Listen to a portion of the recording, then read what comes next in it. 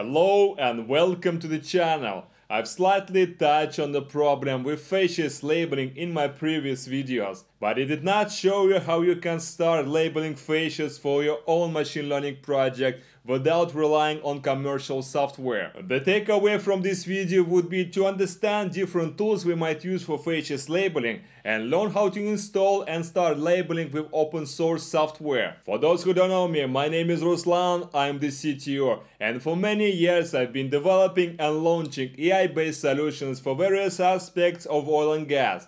On this channel I discuss AI-based application in an easy to understand way. Okay, let's start with the content. As people who are interested in machine learning and geoscience, as we are, we want to make a better machine learning system for real-world problems. But to make a difference we need to have a large set of open label dataset to train and validate the network we are building, or at least put our geophysical knowledge in practice and label field dataset on our own. As you might already know, we have a problem with two of them. It's a real issue within oil and gas. We don't have enough label datasets for building better solutions. As far as I know, we can put our hands on Parihaka, F3 and Penobscot datasets that are clearly not enough. And even for the folks who have commercial interpretation software, most of them lack an easy-to-use 3D labeling tool for facies. It might be because it optimized to pick reflections and compose horizons out of it. Even though reasonably good solutions for horizon picking exist,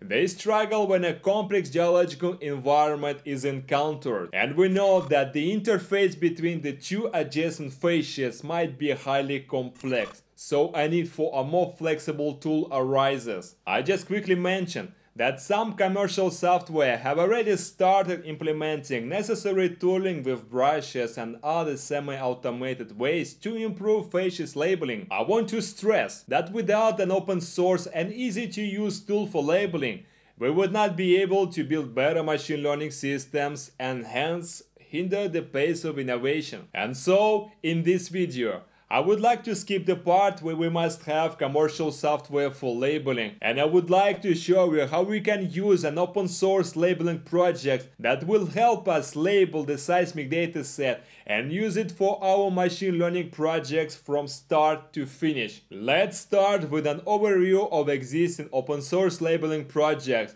There are good ones. Some stand alone, others work from a browser, and some are subscription based. All of them are general solutions. I've picked Django-Labeller because this is a lightweight tool that you can run on your browser or as a standalone application with Qt.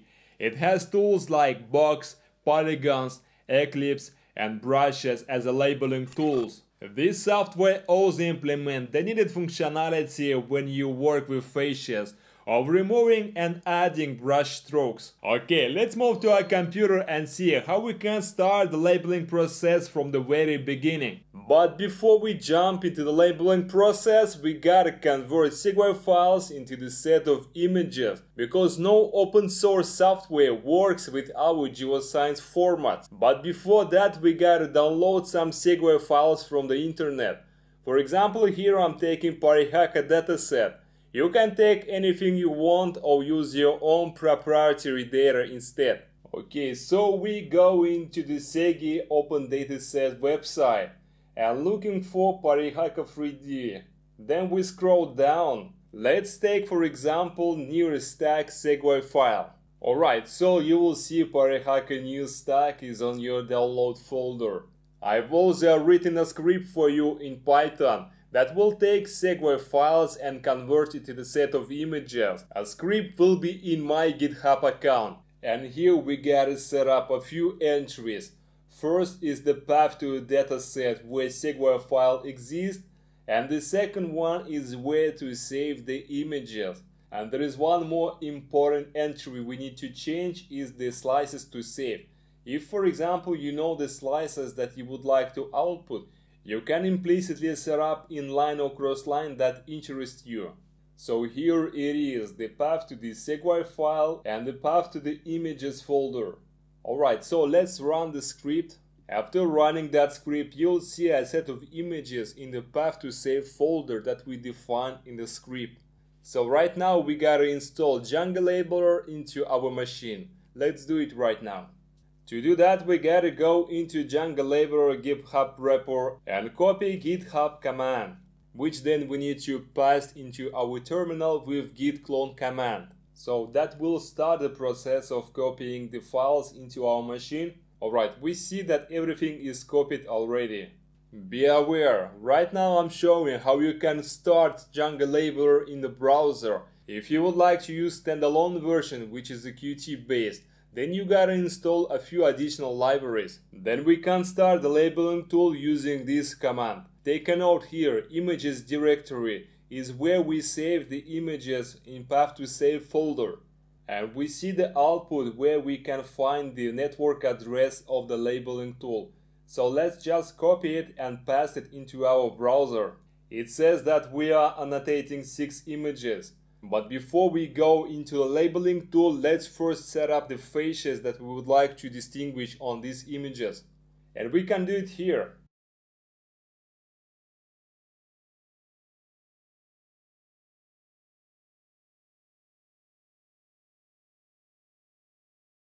Let's go back and go to the labeling tool itself. Alright, we see that our image is being loaded here. These are those images that we outputted to the path to save folder. In the upper part you can see the instruction. You can read all the things that this tool might offer you. Let's start the picking process. For example, on this slice, let's take first fascia and we'll use a polygon labeling tool. You can see here it can have few different options. Create a new label, add a label to existing label, subtract labeling or split the labeling. Let's start with a new label, pinpoint the regions where we see some identification of the faces exist. I'm not completely sure about the faces itself. I'm just giving you an example how to use the tool. And you can end editing by clicking on the right button on the mouse. The polygons that we are creating, those are linear operations. And we know that reflections are not linear in nature. That is why we need to post-process by using more precise tooling as brush. Let's take brush and use subtract. So we can subtract regions that are not adhering to the reflections. And this is how you segment faces. Even for your own project, you can just start labeling, and to make those faces consistent with each other, it will take a lot of time. Let's go back and see how those annotations looks like on folder. First you will see the settings files where we set up the faces name and faces color, as well as the labeling file in JSON format.